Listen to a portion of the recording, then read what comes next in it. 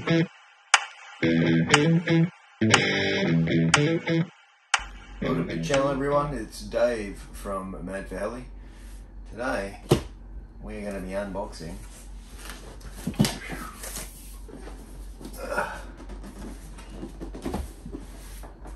this bad boy, the TB70 Super Combo.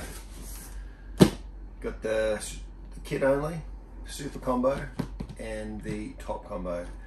The Super Combo comes with same servos, a 130 amp hobby wing, and a lower kV. Don't quote me on what it is, it's around the 450 or something. I have not opened this kit, so run along with me and we're going to open this for the first time. Alright, let's get into this bad boy. Got my trusty stand, and I don't know if you guys can see these bad boys. Black Panthers. They will cut anything, including your fingers, off. Grab a pair. They're awesome for cutting anything. I like them for cutting baggies. Alright, so let's get stuck into it. As you can see, haven't opened it. Brand new seal. Let's check it out. See what's in here. I'm going to not only unbox this, but I'm going to do a build series, which includes pulling it apart, putting back together, showing everyone how I put a helicopter together. I'm a machinist by trade, so I like tolerances and putting stuff together. I actually like putting stuff together more than I like flying. So, and then we're going to address the issue of the belt and the motor and the frame, and we'll do a little bit of an episode where we go through it and how we're going to fix it. Hopefully Align see this and correct it, not just by upgrading a belt. I have the upgraded motor mount and belt, but we will be installing it as per the kit, and then I'll do a video of how to change it out. Right, let's get into this. You can see Align's been like this forever, always the same.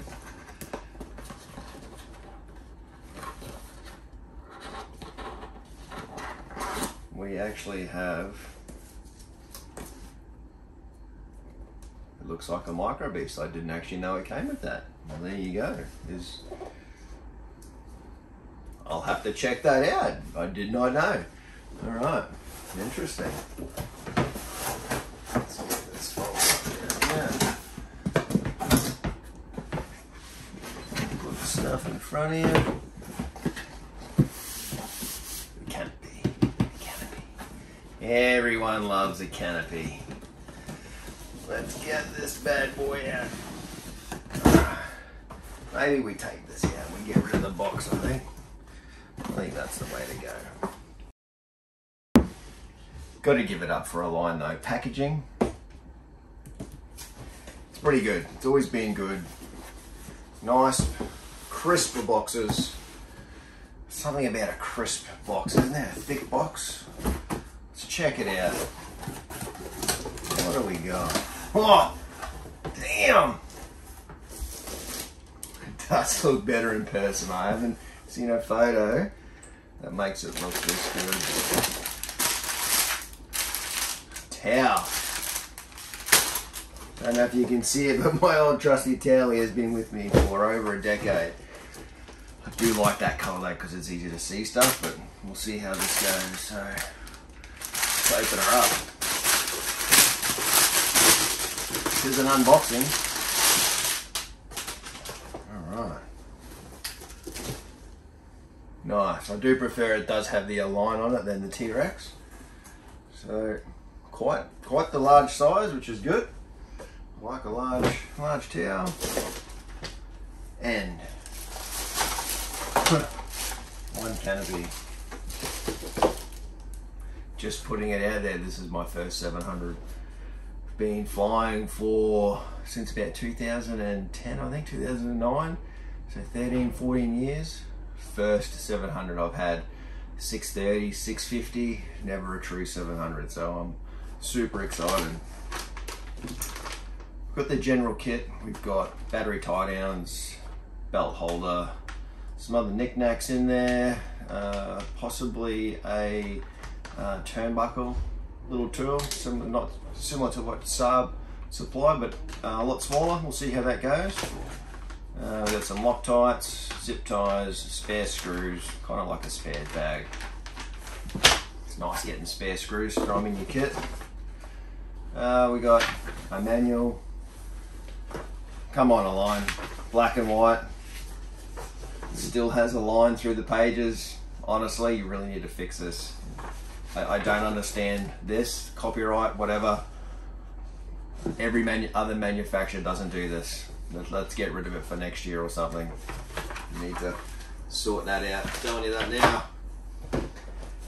A lot of questions I've actually asked about what you really like in a kit, and instructions and ease of the things that go, and just how it goes together, the way you put things together, and the instructions, color. We need to fix it. We need to fix it. Cool little calendar. Put one on my desk at work. Show it off. Sweet. Everyone calls me Stick Banger at work. That's me. That's me nickname at work. We got a battery tray. Looks pretty cool. Nice red accents in there. Everything's sticky taped down. What do we got? Trusty Stanley here.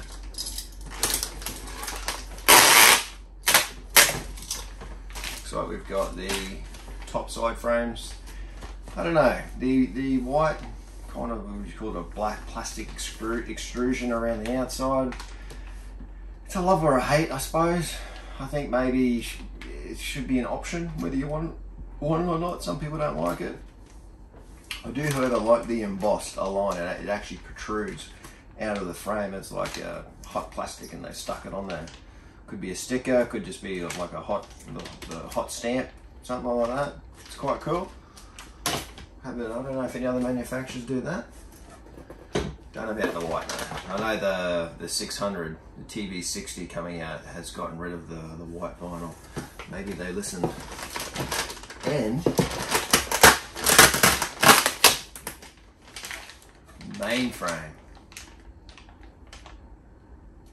Or is that the top? That's the bottom frame.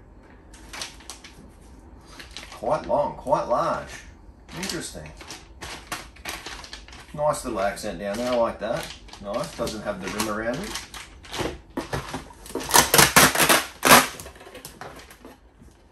Not sure if I'm liking this. Lost my knife now. Silly. Definitely not coming loose. Definitely not coming loose. Alright. Box one. Frames, manual, parts, canopy. Let's see if we can actually get some good color out of this. So carbon frame, carbon canopy. A nice upgrade from Align. Very light, very flexible. Don't get that creaking when you're trying to put this on like the fiberglass. Nice anodized quick release. Definitely I'll be giving some feedback on quick release. How easy they are to go on, how easy they are to pop off. Do they pop off during flight, or while you're getting ready to get out there at the field and go for a flight? It's not the brightest colours, but it's not too bad. It's not too bad. I do like that kind of colour. For my eyes, I do see that colour better. Yellow and orange. I like blues, greens. Yeah, I don't know, it just kind of blends in and I lose orientation. One battery tray. Come on. 700s, we want to see two. This is one flight. One flight. It's things we can tone down on. I think already seeing the kit, things we can tone down on, and we can add a second battery tray. It's a very simple CNC with one clip here. Looks like the release is its own separate clip. We've just got one molding in it. Very cheap to make two. My 2 cents. Right, don't ruin my calendar. Put this down, go to the next one. What do we got? Still impressed with this. I don't want to open it, but I might have to later. Might have to. I've got a V-bar going in this, but good flight controller. Have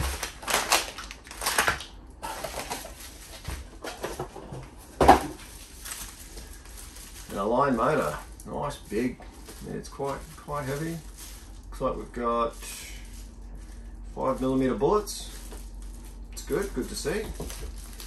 Just double check the KV. So I know the super combo, you get the 23 tooth pinion, whereas the top combo, you do get the 22. Obviously a higher KV.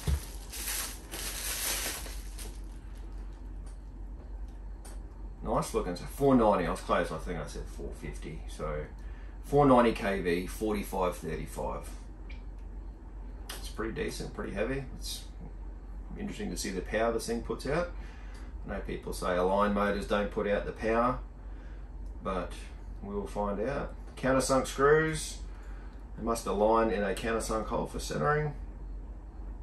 This is weird. Now, no flat in the shaft, but they do have a groove which has a rough scale finish on it in there. There's a couple little grooves in there. I'm not sure if there's a circlip that goes on. I don't know if I will just be leaving like that. There's potential that I will be putting a flat in that.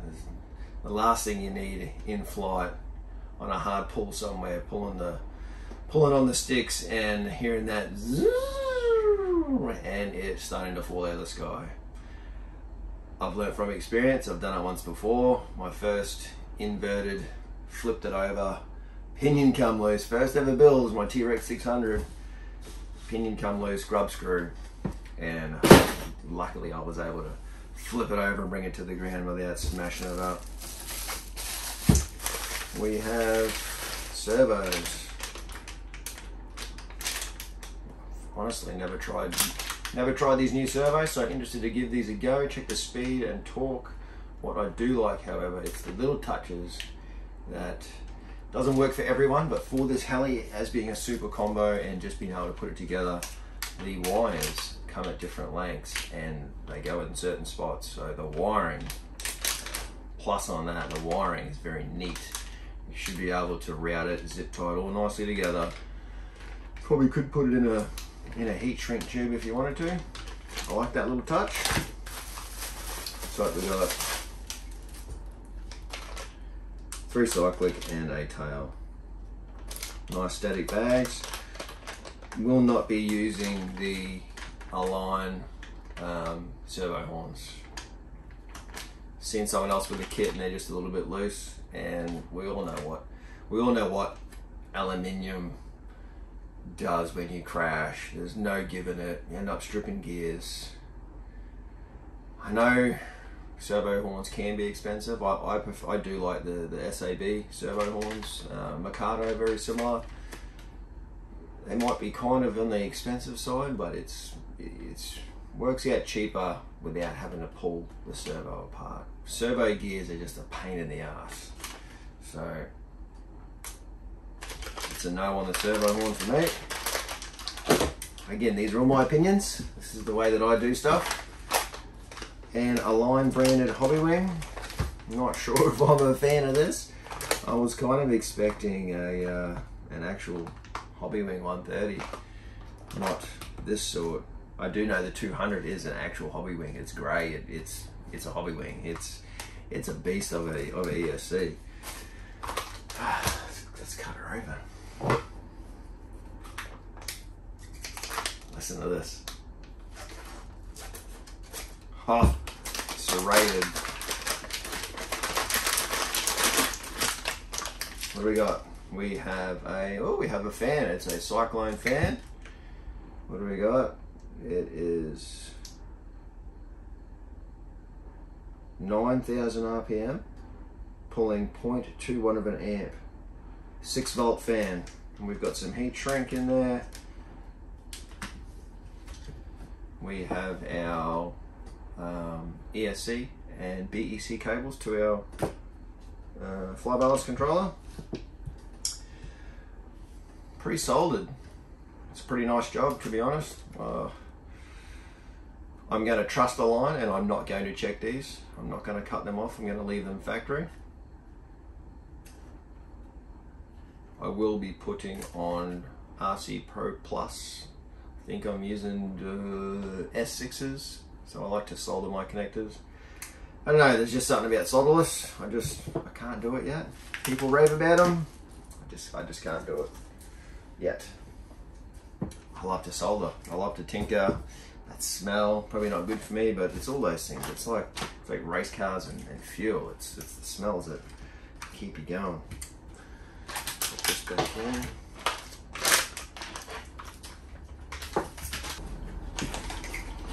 Here we have the tail boom and the blades. Check it out. Glued the box instead of a fridge, save on cardboard. We have skids, tail boom, tail rod support for the tail servo, for the tail. It is a lovely boom, carbon boom, very light. Interested to see how this adjuster, or I don't know, what would you call it? It's kind of a locator adjuster. Keen to see how this works. And good old-fashioned Align blades. Some people love them, some people hate them. We'll see how they go. I haven't flown. That style of blade, the newer style, is actually not too bad. I think I've flown it on a 600. It's not too bad. Can you give it a go? Let's see how the farts go. See how the blade farts go. All right, last box. Let's see what's in it. My favourite part. I've been itching to see this rotor head. It's an impressive rotor head, to be honest. It's beefy. It's a nice colour.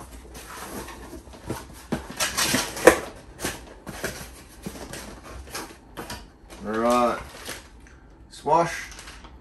I don't know, the red, have they done too much with the red? I don't know. We're still with a stepped main shaft. Looks like a 12 to 10. Don't know if I have a swash leveler. Comes with a shim as per usual. We'll see how that goes together. There's one thing you do know, is you know which way it goes. But a lot of manufacturers are just using straight shafts. Certainly makes for cheaper manufacturing. Cut them off, drill the holes, give them a chamfer, done. All right, we have, looks like a tail belt and a drive belt. It's a beefy tail belt by the looks of that. It's nice and thick. I like it thick. Tension is in there as well, put together. We've got motor mount, main shaft, supports, other odds and ends to put the frame together, and the main shaft, main bearing there, the main hub that sits at the top of the frame. Black, I like in the black.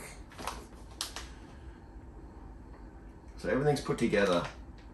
Yes, it makes it for less packaging, but what's worth it? Putting things together and spending that time versus packaging. I wouldn't know what's quicker. I'm not into manufacturing.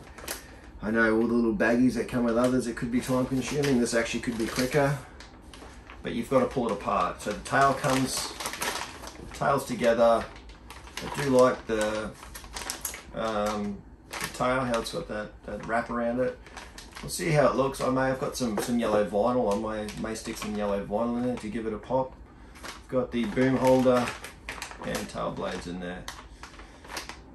Comment down below. What's your thoughts on things coming together? Do you prefer things coming together and knowing how it goes together, or do you like it how it comes in bags and you physically have to really read the instructions and put it all together yourself? I'm a absolutely want it stripped in bags. I like to really piece it together and get the mind thinking.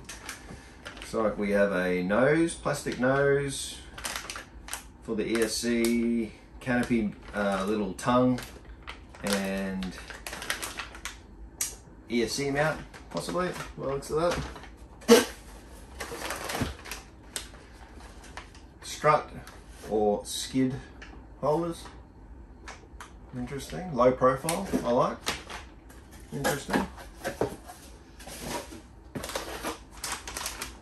The heart, the drive, pulleys, main gear. Having come from the T-Rex 600 Pro and just seeing a small main gear, it feels weird, but I like the way they're going. And last but not least, the rotor head. Links, I would prefer to put the links together myself, and then why supply a tool if you've already put them together. But yeah, we got black and red basically, apart from the silver. A little bit of silver accents on the side where they've machined it. Yeah, that's it. Let me know your thoughts, start some conversation. Welcome again, my name's Dave. This is the start of the TB70 Super Combo build. The next couple of videos, I'm just going to set them out into different parts of the book. We're in different assemblies. We're going to get some close-ups. We're going to show you how I like to put them together, how I measure, how I lube it, what I use for lube, and we're going to go from there. So thanks for stopping in, I appreciate it. Hope you've enjoyed this video. Give us a thumbs up and subscribe if you want to see this build video. Thanks everyone.